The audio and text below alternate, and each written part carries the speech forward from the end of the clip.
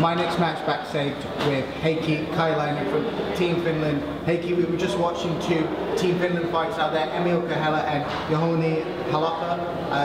They didn't manage to get the victories out there at the World Championships of Amateur MMA here in Bahrain.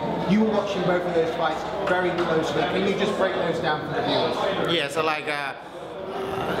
Emil's opponent from Wales, he was obviously very good wrestler. I think he has been competing in no submission wrestlings, and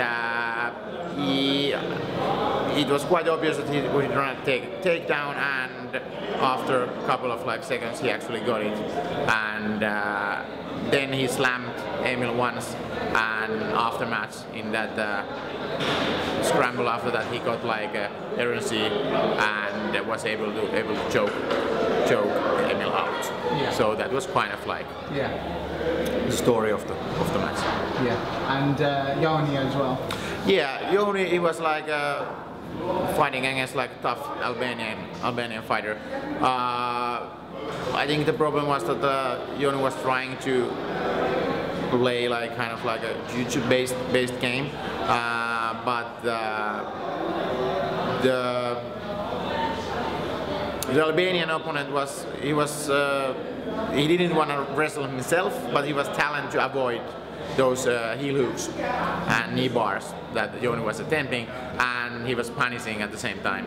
Yeah. Jouni with his hands, and I think he was able to cut Jouni in round one, and that was kind of the story of the fight too. It was very repetitive, wasn't it? It kind of seemed each round mirrored each other. He just wasn't really able to offer a counter-productive part to that fight. Yes, that's true. That's true. So it was pretty equal when they were in a stand-up position, but when Jouni was on his back, the Albanian was doing enough and quite well enough to get to victory. Yeah. So let's talk about Team Finland as a whole. Always one of the teams that put out a great participation at IMMAF Worlds. We've got the athletes like Emil Kahela, he's starting to build a bit of momentum. Anette Osterberg as well, who is, she's been at a lot of tournaments now. She's number 2 seed in the flyweight bracket, and that division, if I'm honest, is the best women's division here in IMMAF. You look at the names of fighters: Alexander Kovac, Alice Smith, Ilaria Rocha, Anette Osterberg, and they're all fantastic fighters. Why do you feel that the women's division, especially that flyweight division with Anette, has just developed slowly through the Europeans, through the Asians, to the World Championship as one of the premier women's divisions? Well, I guess it's I guess that's also in professional level. It's pretty much 125, 135 pounder. 145 pound is much harder to find talented female athletes, and then again 115 pounds is so I think it's kind of it's a bit same 125 as for males lightweight or featherweight, where the talent pool is definitely deepest. So I think that's one of the reasons. We had actually quite many 125 pounder in Finland too, and only very few 115 pounders. Yeah.